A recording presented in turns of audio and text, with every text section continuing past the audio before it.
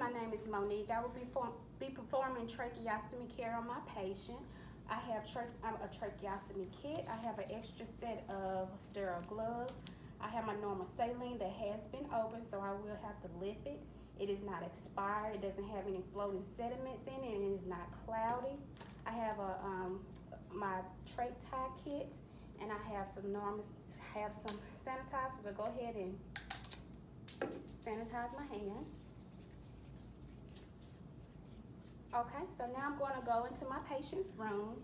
Good morning, my name is Monique. I'll be your nurse today. Can you state your name and date of birth for me?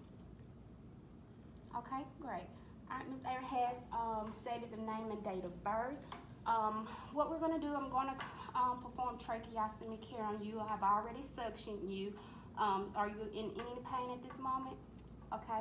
And so at this time, if you experience any discomfort or pain during the procedure, please raise your left hand for me. My patient has a pulse oximeter on. It's going to measure its O2 sats, and it's at 97%. So I will not have to hyperoxygenate my patient unless his O2 sats is at 92 or below.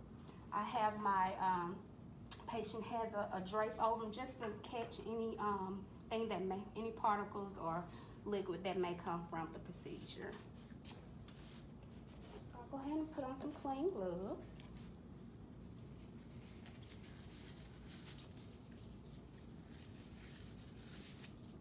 I'm just going to listen to my patient's lung sounds.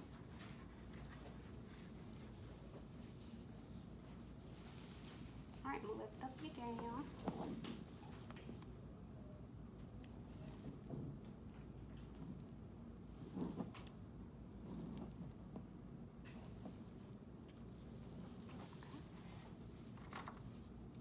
My patient's lung signs are clear, and he's getting oxygenated with the O2 with oxygen. So I'm going to go ahead and remove it. Well, I just leave it on. I can just go ahead and open up my trach kit. I'm going to remove my gloves and set up my sterile field.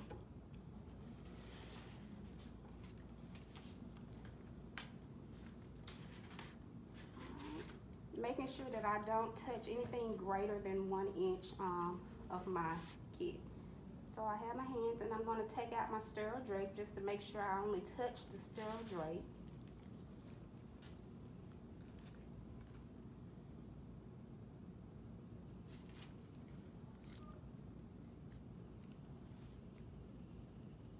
I'll place it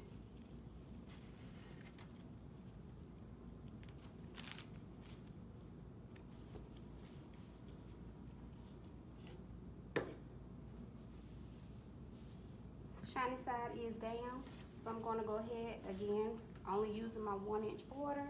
Go ahead and pour my. I'm just put that up. Okay. So now I can go ahead and remove my patient's oxygenation and instruments to be used.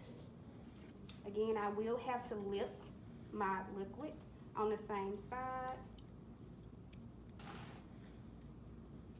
Making sure I pour my solution the same side that I lipped.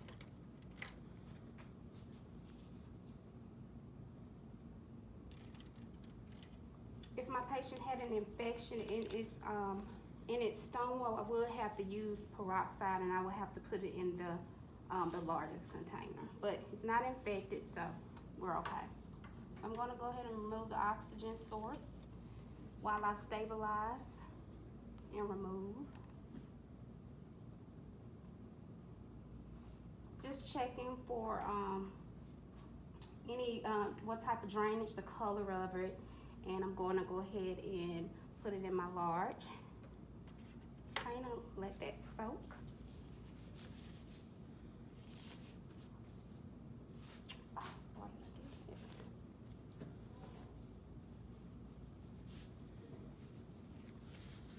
Go ahead and remove the dressing as well.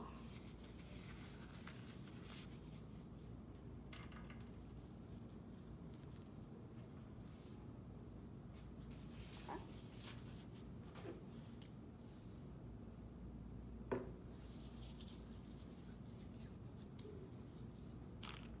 And go ahead and put on my sterile glove because now we'll be considered sterile.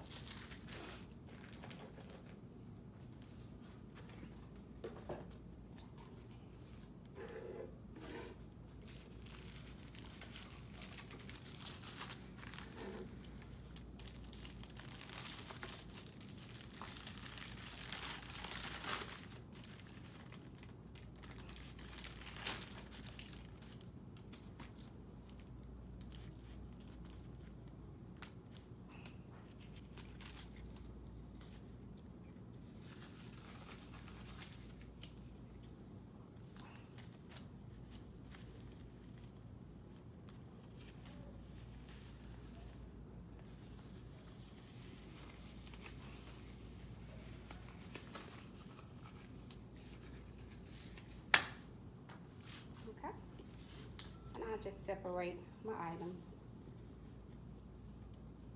My balls to clean. Won't eat that. Won't eat that, but I will need this.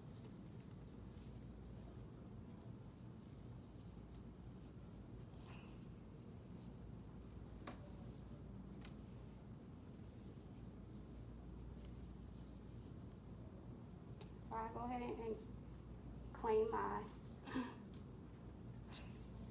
making sure I only use the larger side just in case anything has to fall over, it just fall over in this area.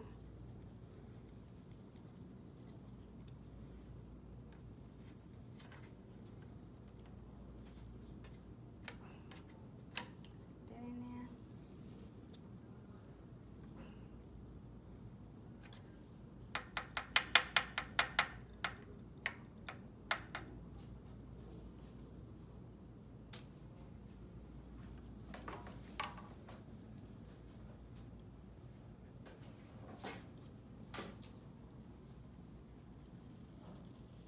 All right, it's in place.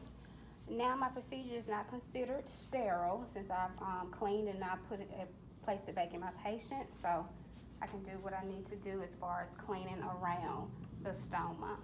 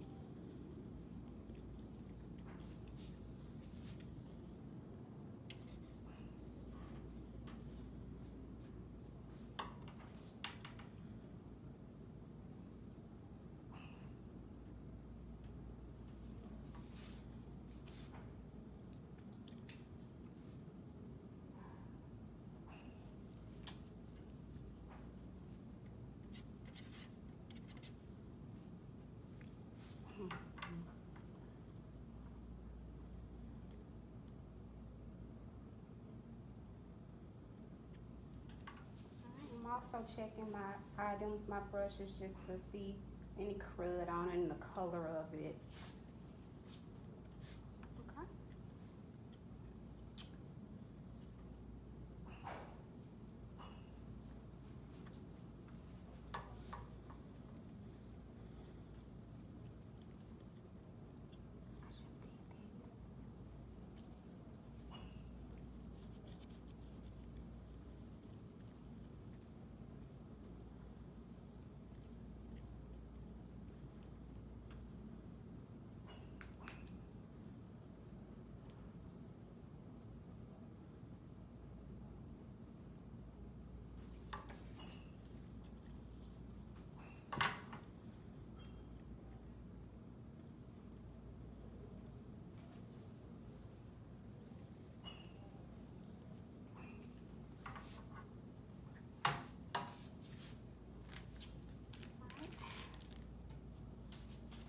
My new ties here. I make sure that I apply my new ties first.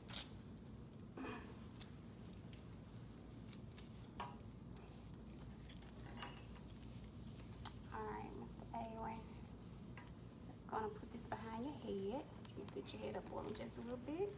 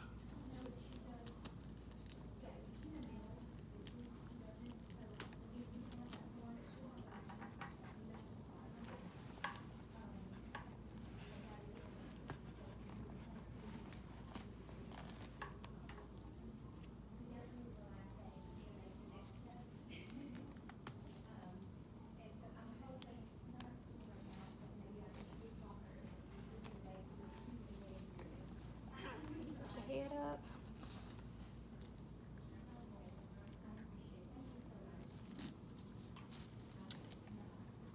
You want to make sure that you can only get one finger under, so I will have to tighten it up a little bit.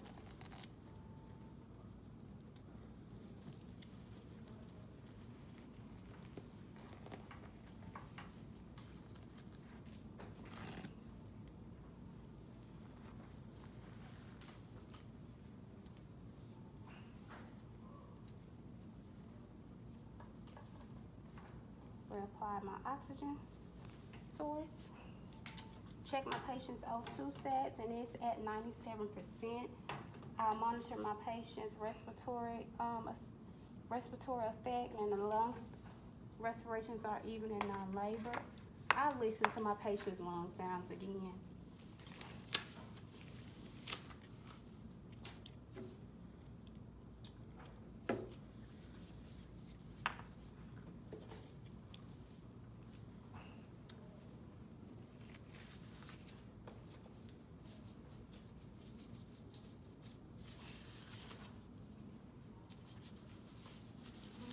Breathe normal for me.